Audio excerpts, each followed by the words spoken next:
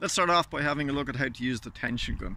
So we take our piece of string, we run it through the front part of the gun and wrap it around, and then back in through the side. And then to increase the tension, we just pull on this trigger here. So it's very simple to use it. We have our tension gauge up at the top up here, so it goes all the way up to 65 pounds or 30 kilograms, so you can put a lot of tension into your racket. And when you want to release the tension, when you're taking the string out, we press this part on the front. One thing to note, when you're releasing tension, make sure you hold the front part here like this. So make sure you hold the gun like this. Let's see, so when it's going to be out like this, press the front part, front trigger here, this one here, hold that, and it will release the tension.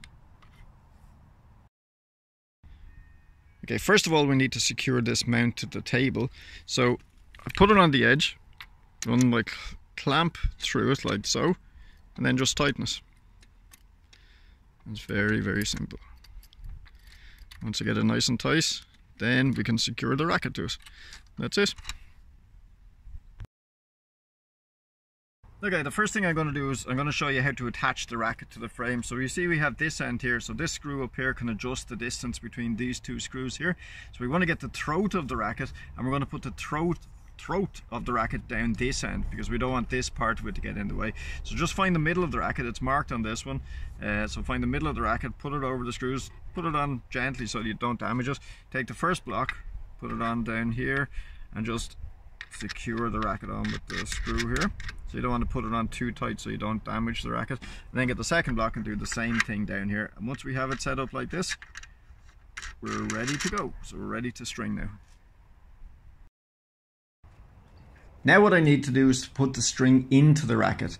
So I find the middle two holes and I run the string up and down through them like I'm doing just here. And then once I do that, you'll see that I'll pull them through so that they're the same length. And I'll just do that by walking backwards. So you can see here I'm putting it, I've run it up, and now I run it down through the middle. Make sure it goes through the middle two holes. It's easy to miss one of the holes where you have the screw. And now, once I do that, I'm going to start to walk backwards, and I'm going to pull the two strings the same so that they're the same length.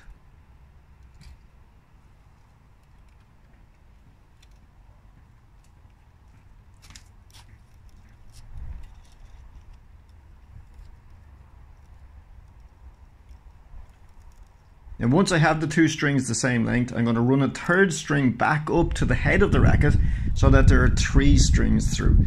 So that's what I'm doing here. So I'm running a third string back up, and I'm going to make sure again you come out through the correct hole. So run my third string back up.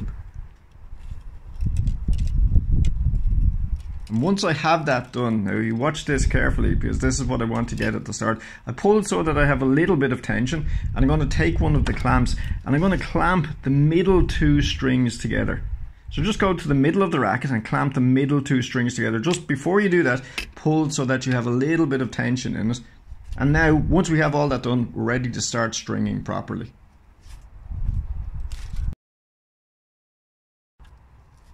Once I have the initial setup done, I'm going to start to put tension in the string. So I'm going to use the EasyStringer as shown.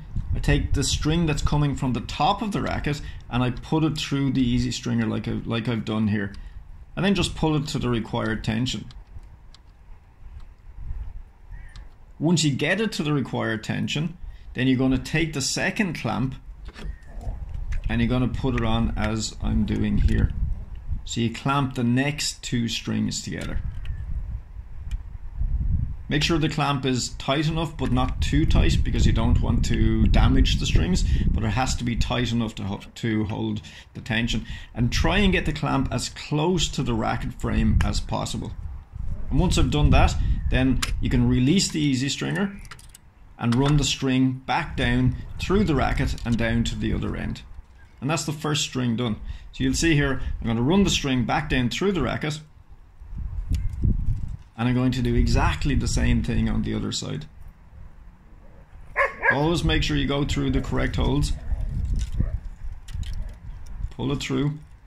Don't let the string get caught on anything. It's easy to get caught.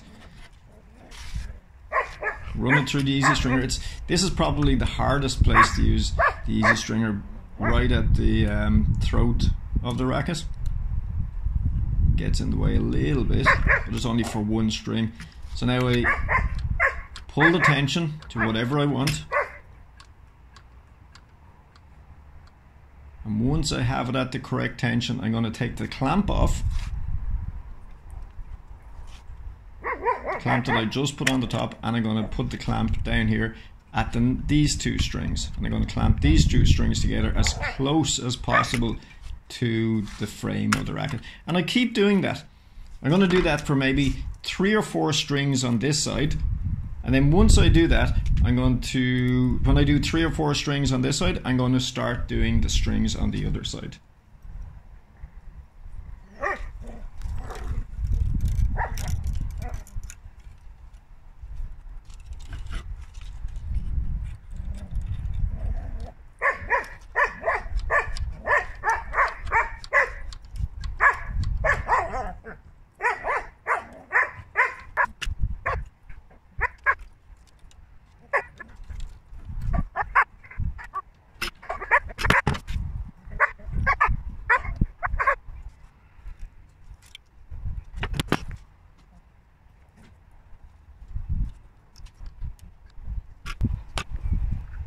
Once I've done a few strings on the left hand side or on one of the sides, I'm going to do the exact same thing on the other side.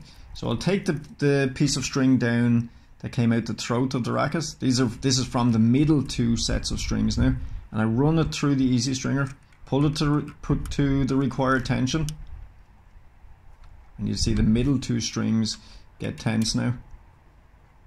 And then once I do that, once I get it to the required tension, I'm going to take the clamp off of the middle of the racket. So now those 2 strings aren't clamped together, and I'm going to clamp them back together, but this time down at the frame of the racket. Then I let go of the EasyStringer and I run the string back up through the racket, and I keep doing that.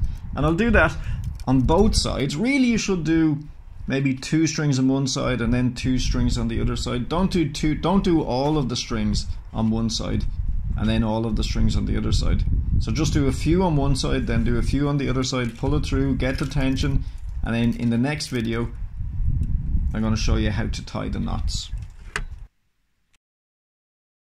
Once you have all of the mains done on both sides, you're going to tie the knot. So what you want to do to tie the knot is to go to the next grommet down from the last main that you just did and pull the string through. Now we want to run under the string to create a loop, and then we're going to go back up and go through the loop. So really it's just like the initial part of tying a shoelace. So we go back up and pull it tight, not too tight because you'll see why in a minute. The reason that we don't want to go too tight just yet is because we're going to run back down under the string, and then we're going to get the string to come back up through the hole, through the loop. You can see here. So sometimes it's a little bit tricky to come back up through that loop, especially if you've pulled it too tight at the start. Now we're going to pull it tight.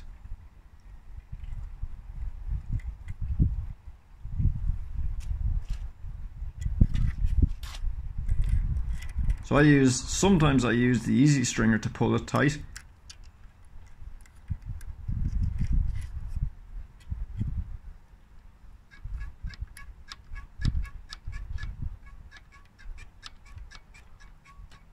Now if you look at what I did here, I actually made a mistake because I put the EasyStringer on the wrong part of it to pull it tight. Because if you saw, the string was coming back out through the loop, so I actually put it on the wrong side. So now I'm putting it on the other side, and you'll see now it will pull it tight. You can see the knot starting to come tight. Now once I pull it tight a little bit with the EasyStringer, what I'm going to do is I'm just going to pull the string through. You need a tool sometimes to pull it through, so I pull it through, pull it nice and tight, and there's our knot. And I do exactly the same on the other side. Once I have the knot, I can take the clamp off and then just clip it. Clip it nice and short. Now we have our first knot done, and we do exactly the same on the other side.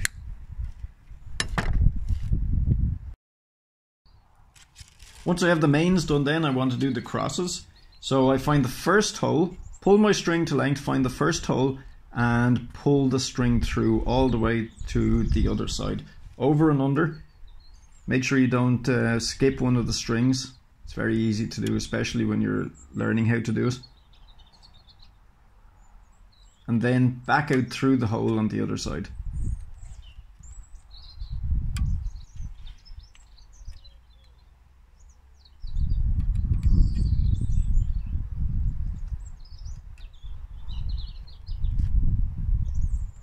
So once I get it out through the hole, what I'm going to do is I'm going to pull it, maybe pull it about 30 centimeters or 35 centimeters at the start until you get good at tying the knots. So about 35 centimeters, pull it through, and then I'm just going to clamp it. So I clamp it on the outside of the racket this time. So that's going to hold it there for me while I pull the tension through.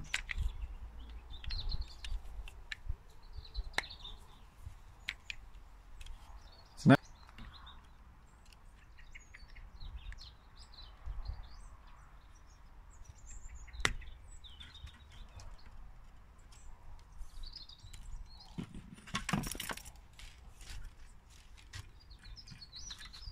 now I take the EasyStringer, I run it through and I pull it to the required tension.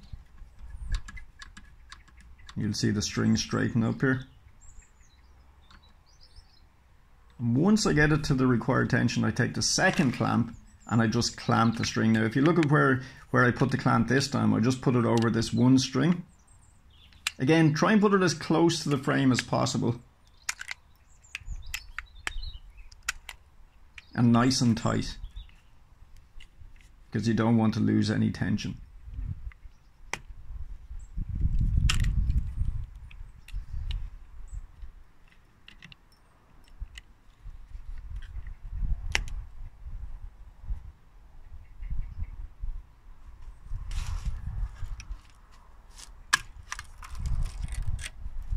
So once I have it there, clamped, I release the tension gun and I'm going to run the string through, and I keep doing that all the way down to the end of the racket. Now it's very easy to skip one of the strings, or you might run two of them underneath by accident, so be very careful as you do it. So just start again through the next hole, out through the hole on the other side, get your tension, clamp it, and continue until the very end.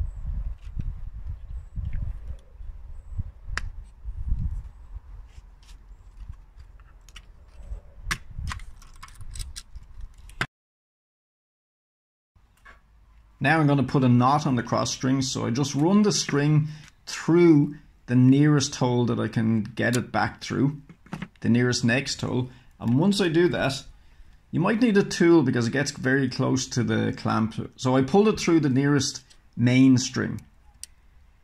I run it through, I make my loop, come back up through the loop. It's a little bit awkward because it's close to the clamp. So you can see a nice loop there. I come back up through the loop, and then I'm going to run the string back down and then back up through the knot. Now make sure you don't pull that first initial knot too tight, because then it becomes very hard to come back up through the loop, which I think I'm having trouble with here. No, I got it. So I come back up through it and just pull it nice and tight, and then once you pull it nice and tight, then you can snip off the edge, or snip off the string to keep it nice and short. So I'm using the EasyStringer here just to pull the tension a little bit. And what you'll see is on the outside of the racket there's often a little bit of a loop. So if you use the EasyStringer just to pull the knot nice and tight, it'll get rid of the loop on the outside of the racket. So now I'm just going to pull it through.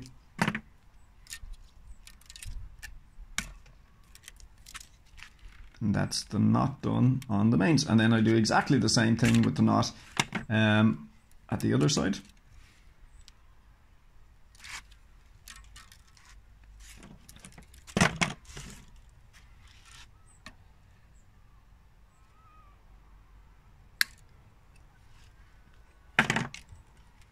Now I'm going to do the second knot on the crosses. So remember we had the clamp on the outside.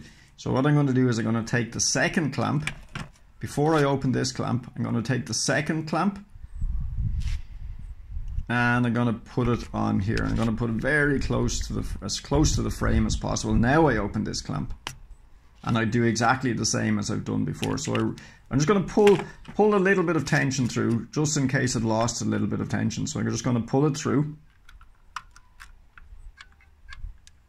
Once I pull it through, I'm going to run it through the closest hole that was on the mains.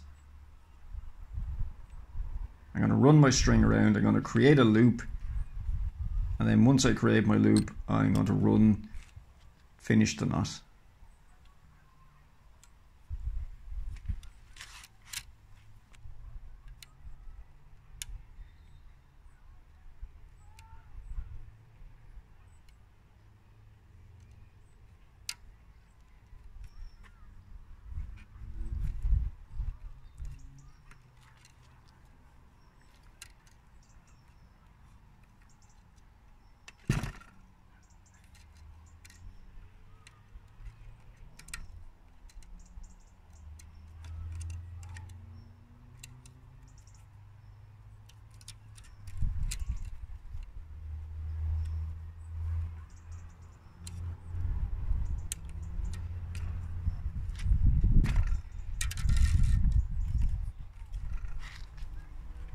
So you can see on this one I had a little bit of trouble going back up through the loop. So what I did was I just sharpened the edge of the string and then I was able to get back up through the loop.